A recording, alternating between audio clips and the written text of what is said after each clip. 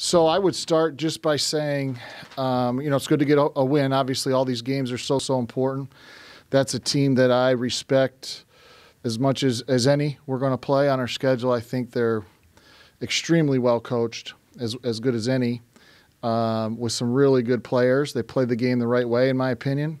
They're difficult to guard. Didn't surprise me at all to see them make a run and get back in the game. They're veteran, 4 seniors in the starting lineup. So to get that win's really good for our group moving forward. Now we'll turn our eyes forward and look forward to Colgate on Wednesday.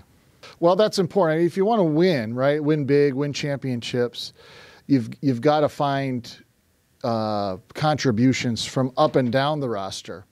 And so for them, they're obviously 2 folks that we're not surprised when they contribute. We expect them to contribute. That's why they have the role that they do. Really the first 2 to come off the bench generally, and they're both very capable. So I'm not surprised at all. It was a big lift for us. Hopefully we can continue to have them play well and have some others contribute as well. You like to start? Everybody you're talking about, they're good players, right? And they can give you production in one way or the other.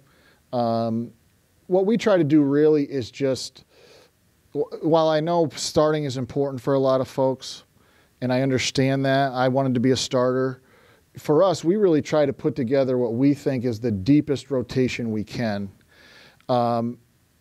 keeping in mind offensive and defensive balance when we substitute, right? So we've got some offensive, kind of the first pitch offensive players, Taylor, CC in that first group, and then we sub and we bring in, we trade, put some offense in, take maybe some offense out, that kind of thing. So it's just mixing and matching the lineups to keep good balance so we feel like we're going to be able to defend and continue to score consistently. Good opponent. That's the first thing that I would say, good opponent. I thought we got careless with the ball. Their intensity level went up. They're down 15, 17, whatever it was. They knew they had to create some extra possessions. They did a good job. Not surprising to me. Again, senior-laden team. We got a little careless with the ball. I thought our transition defense broke down a couple times, but really it was about the opponent. They're a really good team.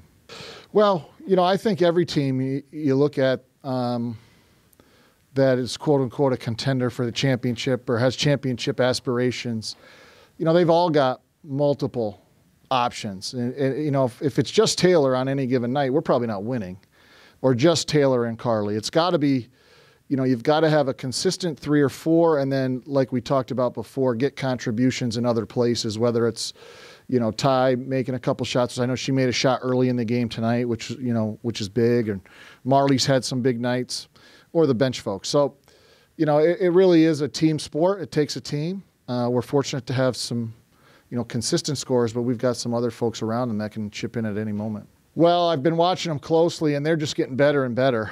I think their last 4 games have all been decided by 1 possession, like 3 points or less, I believe, including the most recent game yesterday. So, new coach, a lot of new players, new moving parts, and they're really starting to come together. So our hands are going to be full. There's nothing comfortable about the trip up there. And they're a team that's on the rise, in my opinion, that's getting better and better every game. So we've got our hands full. Yeah. We're trying to get rid of that inconsistency and play at, one level.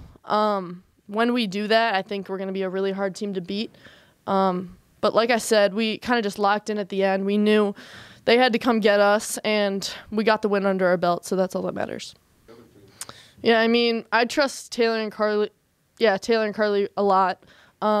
Taylor's just one of those players. You can hand the ball off to her with 8 seconds left, and she can go get a bucket wherever she wants, whenever she wants. So, that's just a luxury to have. And then to have Carly in the post as well, with her finishing ability, is just another strong point for us. And I think we expose other teams doing that a lot.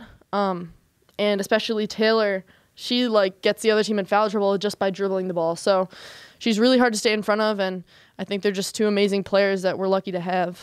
Julie had a nice game for you, too. Mm-hmm. Yeah, no, Julie's a great player. She's one of the hardest workers I know. So the fact that she's knocking down shots doesn't surprise me.